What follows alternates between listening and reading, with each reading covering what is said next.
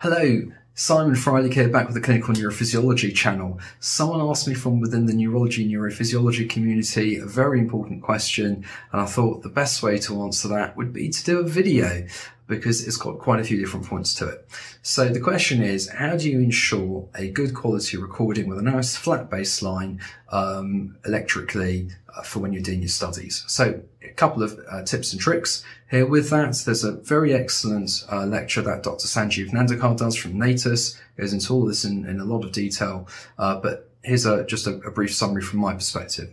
First thing is, whatever bed or couch that the patient is sitting on or lying on, it has to be unplugged from the wall. You've got to literally unplug it from any electrical source. It can't just be switched off. It has to be unplugged. That's really important. Number two, you don't really know what's going on in the walls around the beds.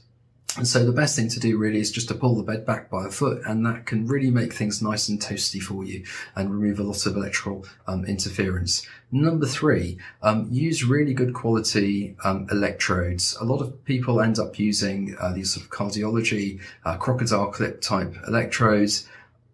In my personal opinion and experience, they are not as good quality as more dedicated neurophysiology style electrodes.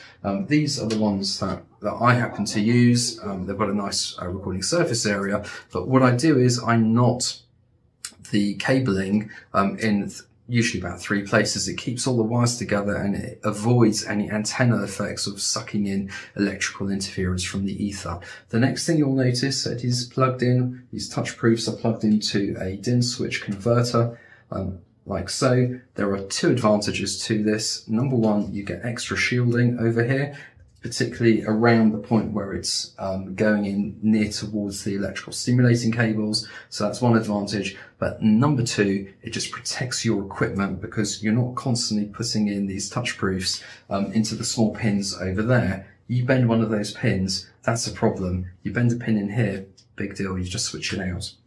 So that's a useful tip.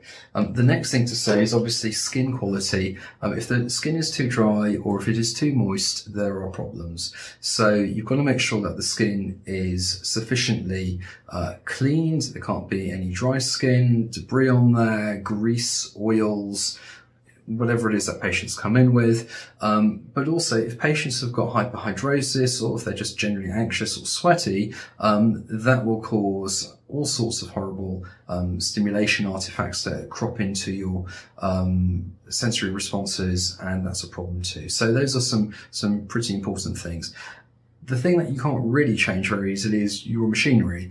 Some machinery are better than others in terms of flat baselines. I absolutely love my Daymed equipment. I've talked about this endlessly, but basically the amplifiers are attached to the machine via fiber optic cable, which means that they are electrically isolated from the system, which just improves the quality of what you are recording. I'm a massive fan of the portable system, particularly getting to visit an ITU type patients. And I joke about this, but you know, there's a point to this. You don't need to unplug your patients to get good results. A lot of the time there are lots of machines around patients that create a lot of electrical fields and adverse recording conditions. This equipment is just built for that, and you get some really wonderful sensory responses. Even when they've got floatrons and all of that going on, you just get great responses when they are present, and you can rely on that. If they're not as well.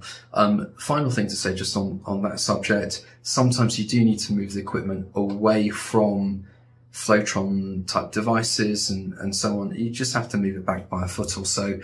This particular equipment comes with fiber optic extension cables too, if you want to do that. But that's another point to consider as well. Finally, I just mentioned as well that some equipment has got an isometric function where they'll put a mathematical solution in to sort of flatten the baseline. This one will do that. Others don't do that, but that can be a tool as well. I hope that's been helpful and answered the question, and hopefully when time allows, I will be making some more regular content. All the very best.